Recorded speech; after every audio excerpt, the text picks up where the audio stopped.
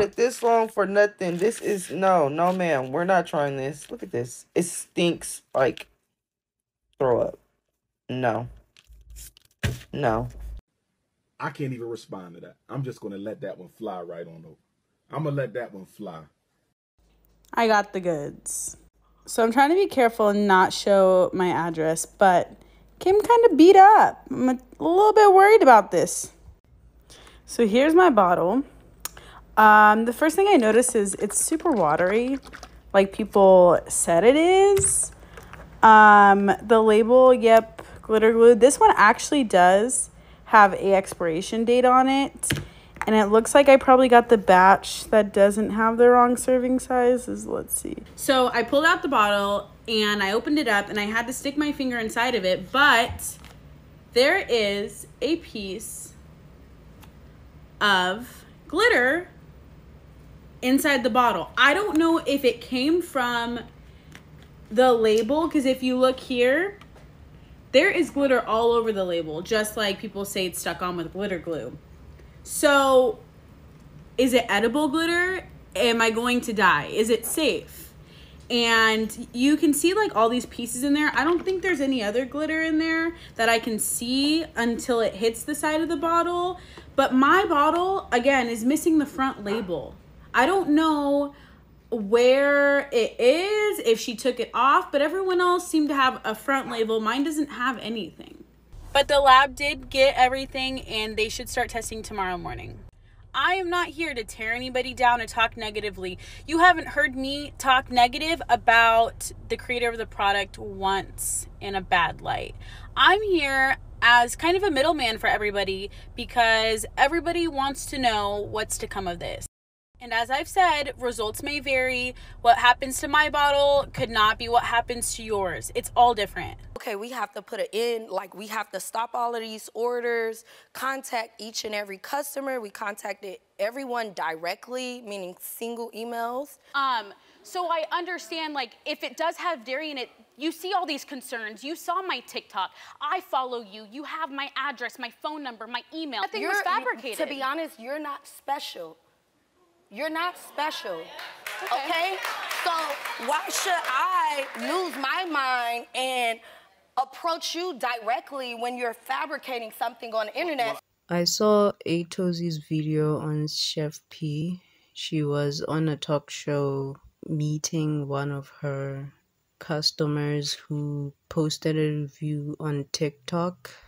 If you don't know who Chef P is, she is the person that came up with the whole pink sauce situation and was offering to sell it for about $20 plus shipping around the US. Mind you, $20 is about 260 in my currency. Like, my groceries probably cost about half with every trip. You get what I mean? So, like any small business, it was pretty expensive to make and ship across the country. I don't know, across the state/country. I'm not sure what the situation was. Needless to say, the sauce didn't have any preservatives in it, so it was bound to go bad. In the process, it didn't have any, any dry ice or anything like that. So it was kind of busted by the time it reached the consumer. Some people were able to get it while it was still fresh, and they liked it. Some people allegedly said it tasted like ranch dressing.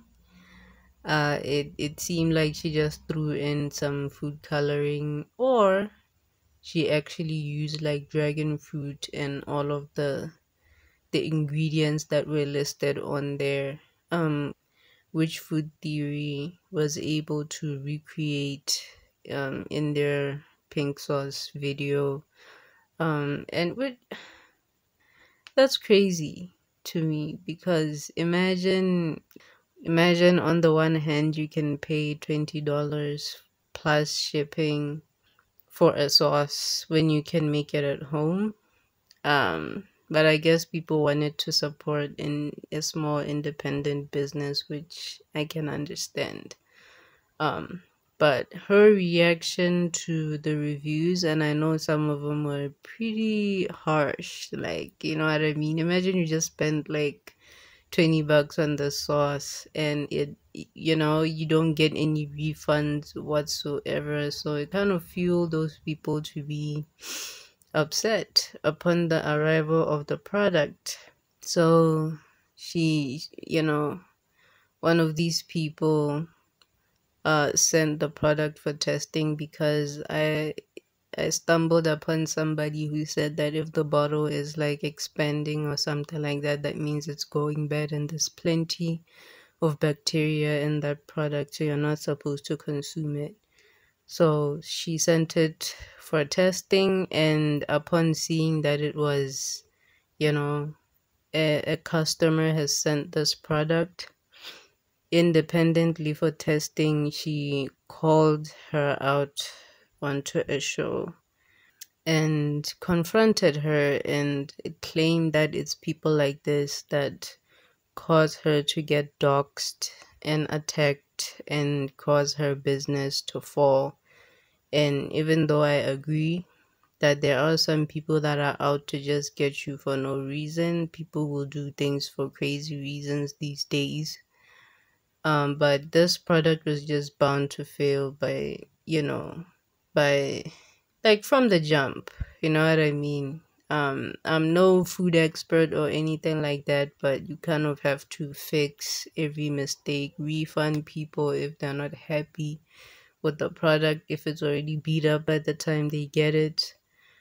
You have to fix things going forward. You cannot just say, well, you paid for it and so it's upon you when you're not even licensed to sell this product. You know what I mean? Like, why, if you want people to support you, and I'm saying this loosely, like I've seen YouTuber merchandise that I wouldn't buy, some I would buy.